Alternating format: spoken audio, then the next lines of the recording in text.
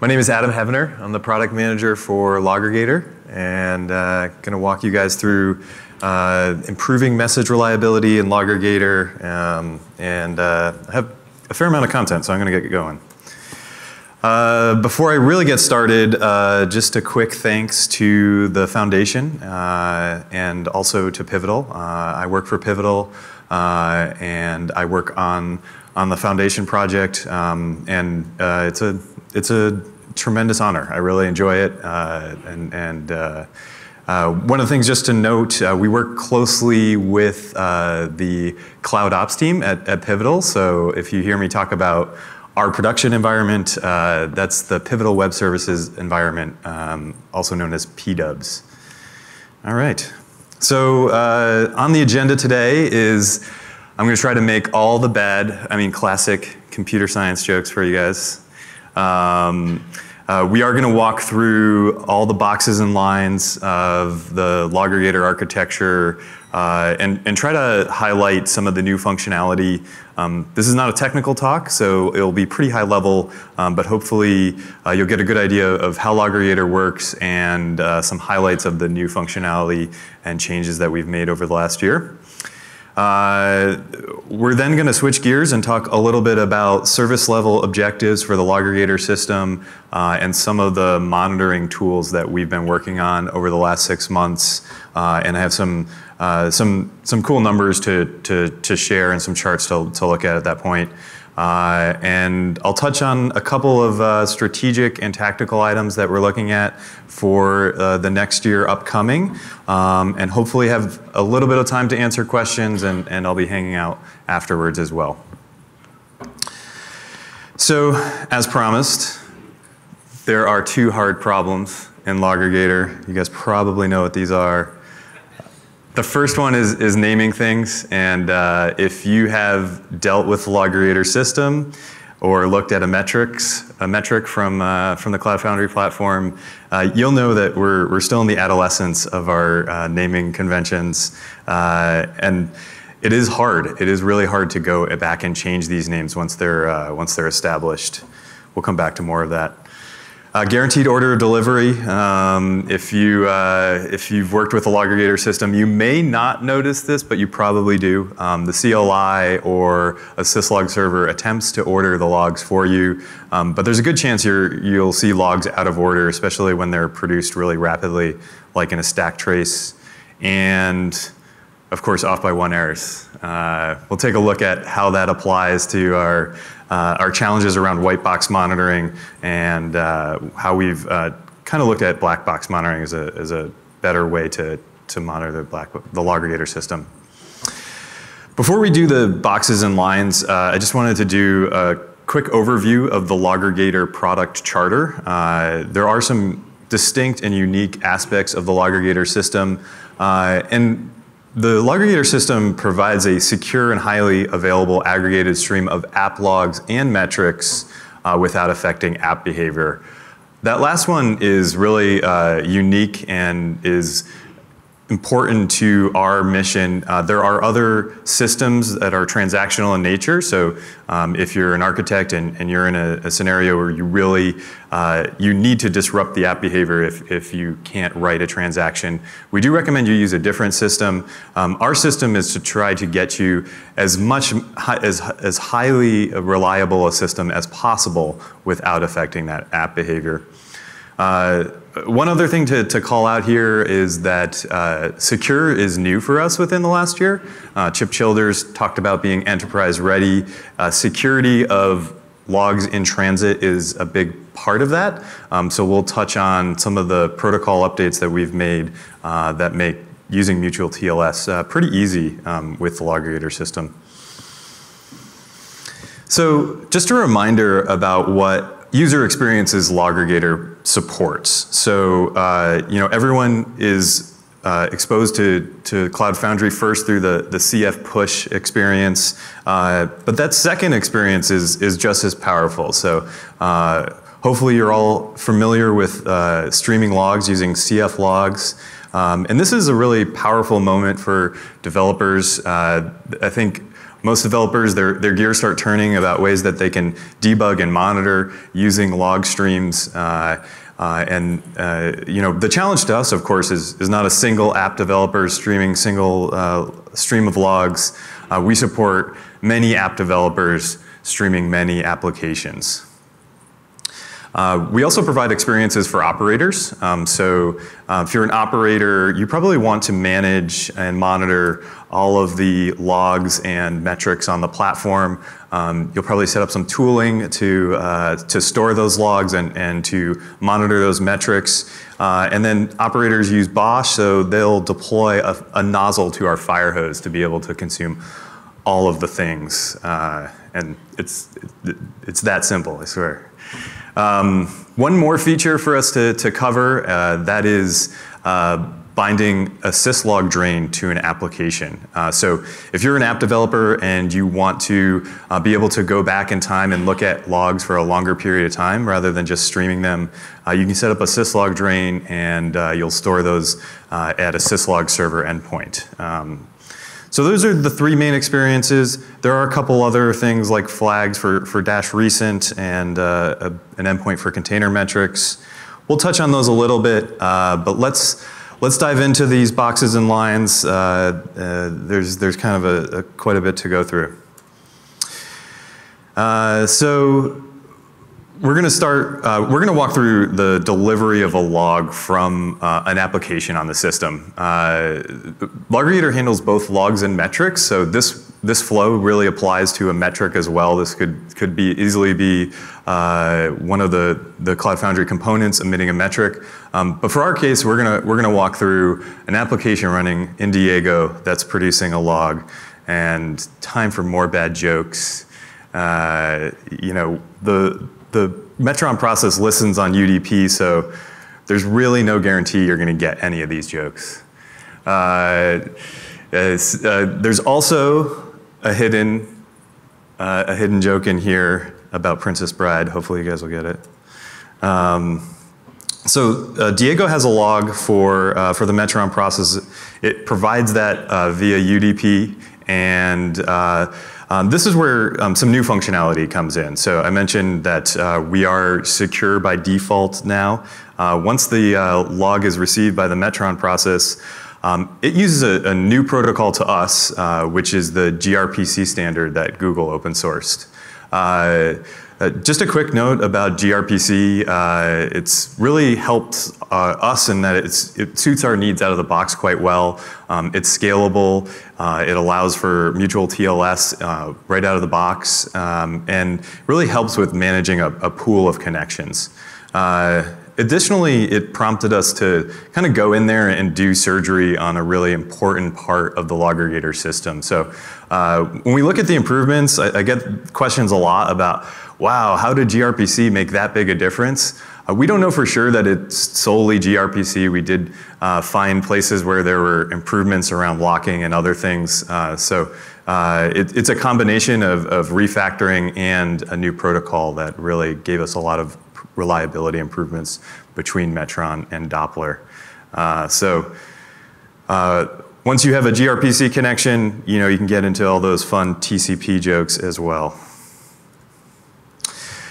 One of the challenges that Metron has is actually managing all of the Metrons that exist. So because anything that wants to produce a metric also needs a Metron, and then all the Diego cells need a Metron, there's a pretty challenging service discovery problem that needs to happen for Metrons to find Dopplers. And that's where our 5-year-old friend Bosch comes in. And a new feature that Bosch is helping us with is Bosch DNS. So Bosch is now able to tell all of the Metrons about 5 Dopplers that it can connect to. Really the key feature there for us is that we've been able to get off of etcd. etcd was previously how we discovered the locations of those Dopplers, and we were getting reports and had experienced ourselves problems where etcd got into split brain. So that's really going to help with our uptime and service level objective around that. One thing to note here, there's a little bit of an asterisk on that. We are still in the process of transitioning to Bosch DNS. This is currently being handled by console at the moment, but has plans to be on Bosch DNS soon. So Metron also speaks gRPC. So this is still experimental, but we're really close to trying this out on our production environment, and this will actually provide secure transport all the way from the Diego cell into the process. That's already secure in Linux, but in a Windows container, there's still some listening on UDP there. But it also will improve message reliability in sort of that one last place that we still have UDP. So also another opportunity for more Princess Bride jokes. So walking into our next component, when the message arrives in Doppler, it's really now in our routing component. So back to those classic hard problems, Doppler doesn't tell you anything about, its name tells you nothing about what it does. If we were to rename it, we would probably call it something like a highly available routing mechanism.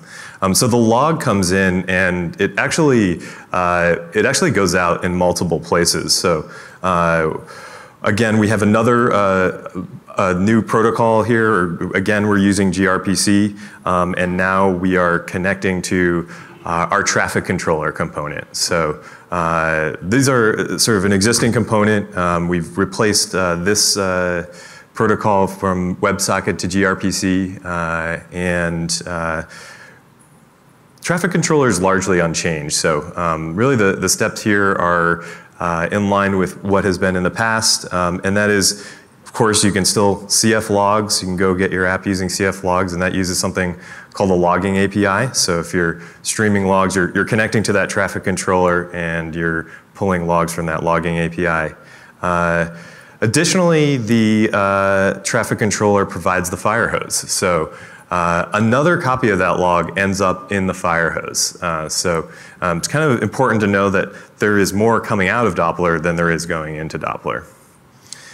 So that's largely unchanged. I mentioned gRPC has been put in place in between Doppler and traffic controller. And I forgot to mention our gRPC connection between Metron and Doppler, which was formerly UDP, also has some buffering in it. So with UDP, we were getting the back pressure release for free from the kernel. UDP, if it gets overwhelmed, will just start dropping messages on its own. The big problem is we don't know about those messages that it's dropped. So we're not able to emit a metric or anything when that occurs. With gRPC, we introduced what is called a ring buffer, or we call it a diode, and that allows us to handle faster reads than the system is writing out. So we've actually used that throughout. Wherever we have a gRPC connection, we're putting things into a diode and reading off of that diode at a separate thread. So the fire hose, as I mentioned, is managed by the operator, and they can deploy a nozzle to read from that fire hose. And then we also have our syslog drain functionality. So this is where some changes come into Doppler. Dopplers previously had handled syslog drains on their own, but there's some challenges around that. Dopplers, from a microservice perspective, we want to see them purely as this highly available routing mechanism. They still are doing a few more things. And the biggest thing that they had been doing was managing these connections to syslog servers. So instead of managing those in Dopplers, we're now handing off to a new component called reverse log proxy. The reverse log proxy is pretty much the equivalent of what the traffic controller is, but this component only works with gRPC. So it's the updated version of what the traffic controller is. We got to name it what it should be named, which is a reverse proxy. And for our purposes, it only handles logs at the moment. As I mentioned, Doppler still does a couple of other things. One of the things it does is it handles all of the recent logs from your application. So when you do a CF logs -- recent, traffic controller actually has to go to Doppler, reassemble all those logs, and we'll take a look at some of the shortcomings of that. So from the reverse log proxy, we hand off to a whole new system that we are calling scalable syslog. I should say we've called it that thus far. Naming things is hard, and there is another release called the syslog release, so it's probably going to change in name before it gets onto Bosch.io. I think it's going to be called the syslog drain release, but stand by, we're still finalizing that detail. So when a developer decides to bind a syslog drain to an application, that request is handled by CAPI, the cloud controller.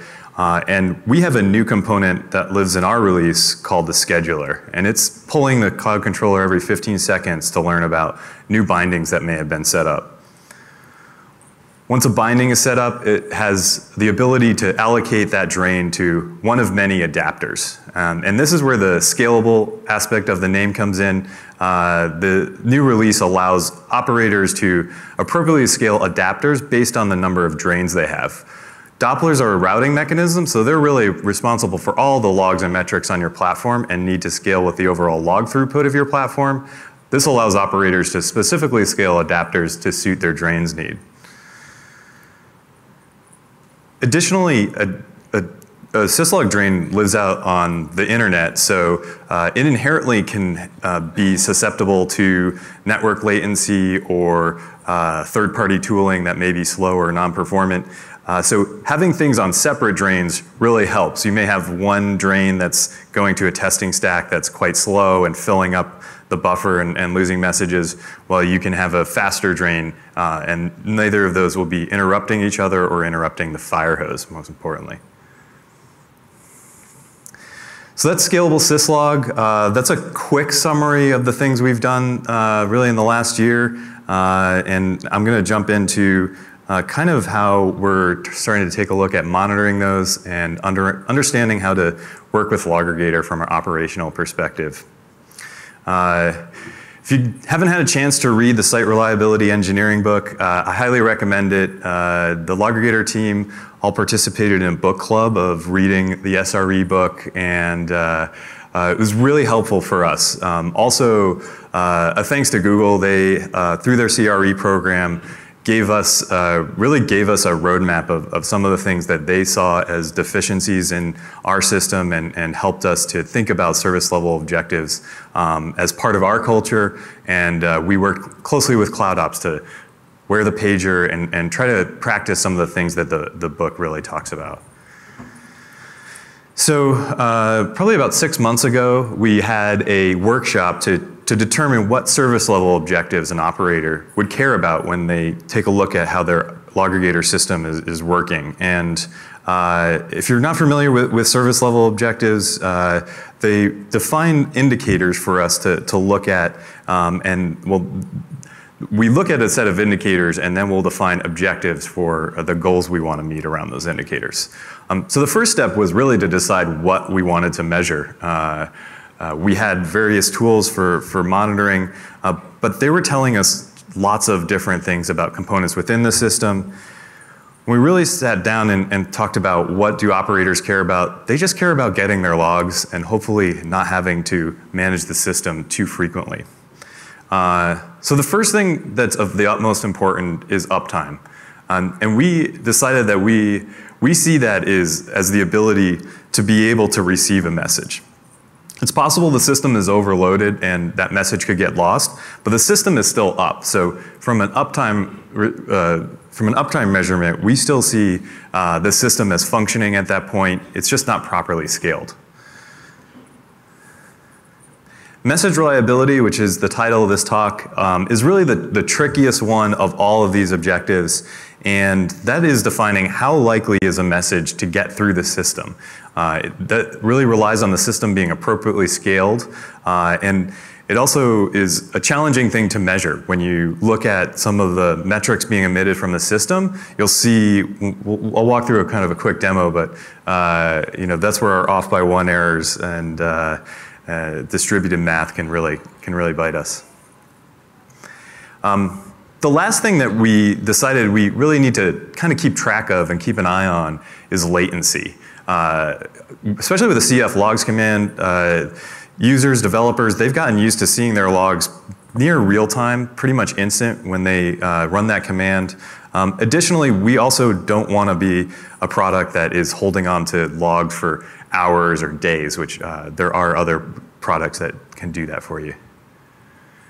So when we took a look at what we're using to monitor now, we found it completely overwhelming. When you look at a chart and it says something like, you have received 101% of your logs, you're not really sure what that chart means. We had quite a few monitors where we were trying to subtract the delivery of logs from one place and the receiving of logs in another place and use that to determine a loss percentage. And like I said, it would kind of bump up above 100%. And whenever there's any doubt, there is no doubt. So why is that so hard? I just want to walk through a quick example of that another cliche problem. So keep in mind, when a log comes into the Metron system, we emit a metric about getting that log. So one envelope comes in, it produces another envelope, 2 envelopes come out, and what do you know? The Doppler now is creating another envelope. So we're already up to 3 envelopes for this single log.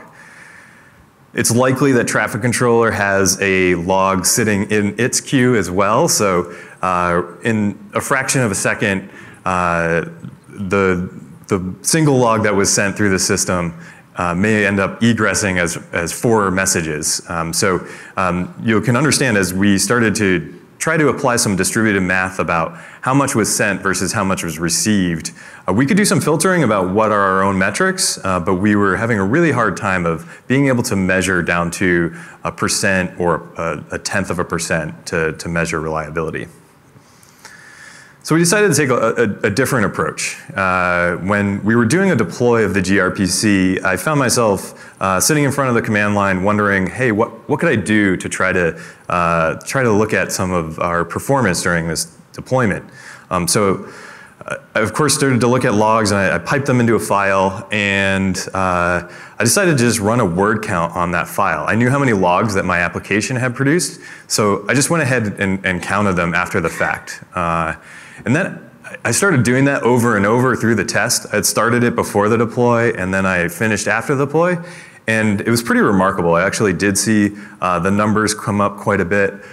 We often use 10,000 as our number of logs that we produce. So it was exciting to see that there were some tangible results that happened while we were doing the deploy. So that's a pretty simple test. It really is that simple. So just a couple of command lines will get you that. Additionally, after we had our workshop to define some service level indicators, that latency idea came out of that. The CF logs recent is something that when we put we started repeating these tests, we actually did see that could be quite slow. Half a second is probably our goal for the CF logs recent. You'll see in one of my future slides that we are not currently meeting that particular service level objective. One more test that we've implemented, this one's a little bit trickier, which is counting logs that go into a syslog drain. For that test, the engineers helped stand up a syslog server that would simply count the logs on the receiving end. So again, we're able to look at this from a black box, set up the drain, and then over on the actual drain, count the logs that are received. So what does this look like? We ended up pipelining the tests that you just saw and started running them every 15 minutes against a variety of foundations. And we used 3 sampling rates. So we used a really slow drip rate of 2 logs a second. We then used a little bit more of a steady stream of logs and representative of what we have seen on our production environment as sort of an average log volume, which is 1,000 logs per second. It's kind of on the average to high side. But then we also decided to stress test the system with as many logs as we could produce. And that tends to be around 2 to 4 million logs a second. you'll see some of the numbers here. It's hard to sort of make out the two distinct lines of 2 logs and 1,000 logs, but the flat line across the top are the 2 logs and 1,000 logs. So you'll see that those are quite reliable. You'll see that there's a big spike on that blue line on the top chart there. That's not abnormal. We do see that the stress test does end up dropping logs when you really stress the system with a noise event. But our goal is to be able to provide a high reliability on those slower logs per second. We also use a weighted average here, so that the numbers make sense a little bit more to an operator. The weights that I selected were to weight the 2 logs a second at 70%, the flow of logs at 20%, and the flood of logs at only 10%. So that way, if you get dinged by the flood being off for a particular run, it doesn't affect your overall average. You might be asking, what's up with that bottom one? And that's a foundation that hasn't made the upgrade to gRPC yet. So it was an exciting moment for us when we were releasing a deployment where we had actually configured these monitors to run on a regular basis. I wasn't just running them from my command line. So this is what it looks like when you upgrade to gRPC. And that came out, I believe, in CF release 253. You'll see on the left, even that 2 logs a second, it's kind of a wavy line. And so even at a very slow rate, we would occasionally drop a log. But after the gRPC upgrade, that flood of logs dramatically improved. You can see the jump there in the spiky line. And then that 2 logs a second really just flatlined. So we were really excited to see that. You'll see in the other charts, this is kind of going back in time a little bit. We've continued to see improvements as we release new functionality. I mentioned our latency is not what we had hoped for.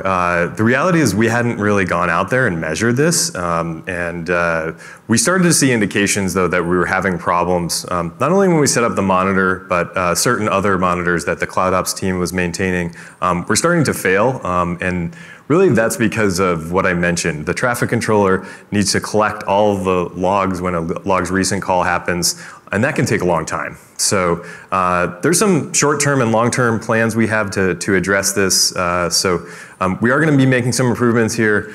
The main risk is that the CLI has a timeout of 15 seconds. So things start to fail in the CLI as that exceeds 15 seconds. And we're starting to run out of some of that headroom in some of our deployments.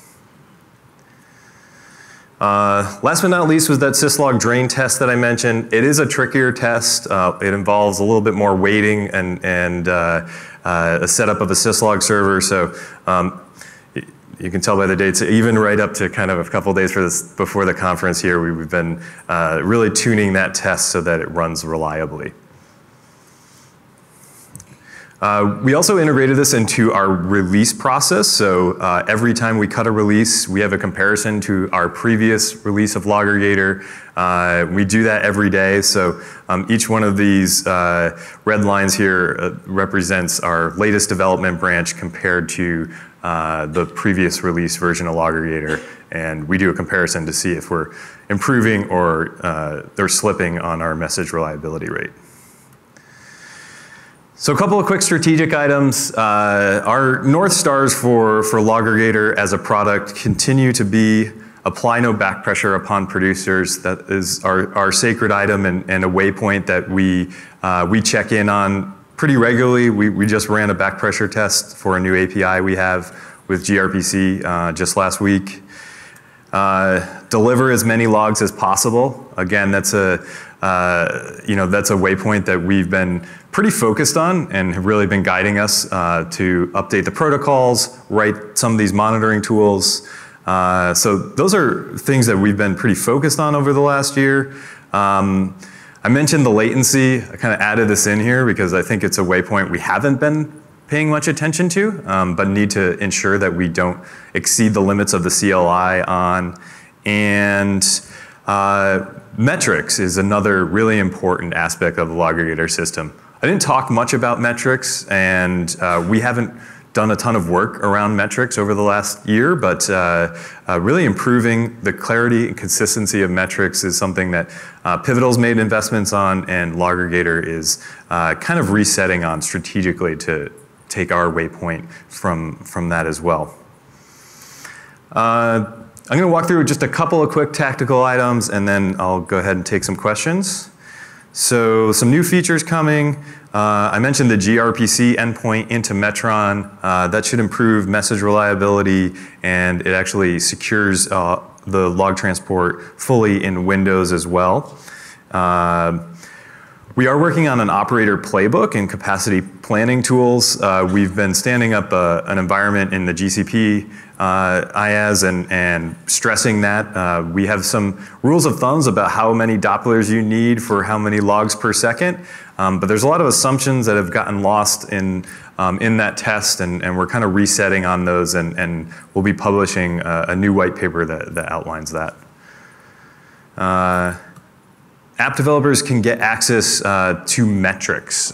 This is a big gap and something that I've been hearing a little bit of evidence for during the conference. If you are on an app development team or you're an operator that would like to get metrics over to your developers, I'd love to hear from you, so find me after the talk. The improving latency, we kind of already touched on that. And noisy neighbor mitigation is another thing that I added this last second because I've been hearing that from feedback from some of our users while I'm here. And gRPC inbound to Metron gives us some new ability to manage that a little bit better. Just a quick note, if you do develop a service tile, we are taking something out of Metron. The rsys log functionality out of Metron is going to be removed on August 1st. So if you have questions about that, you need to use what's called the syslog release, and we'd be happy to walk you through the details of what that takes. Questions?